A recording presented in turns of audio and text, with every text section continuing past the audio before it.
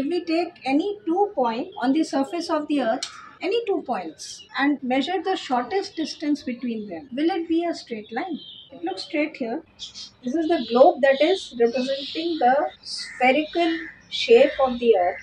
And if we take points, any 2 points, and see the shortest distance between those 2 points, it is not a straight line. It is an arc.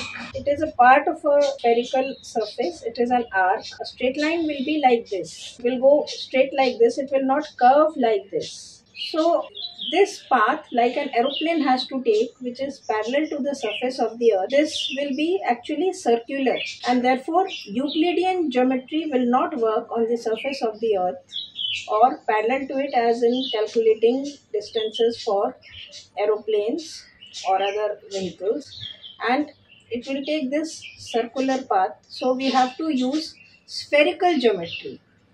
Euclidean geometry will not work on a curved surface.